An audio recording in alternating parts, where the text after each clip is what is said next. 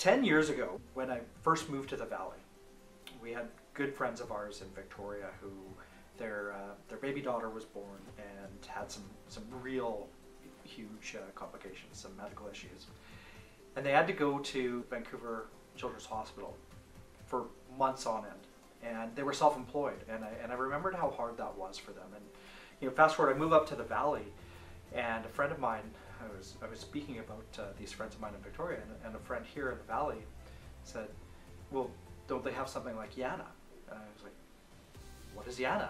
Tell me more about this."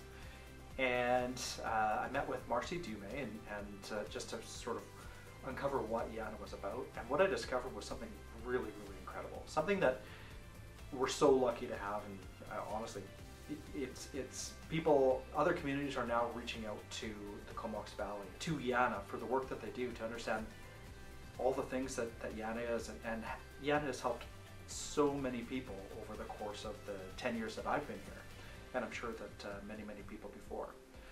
So I said, how can we help?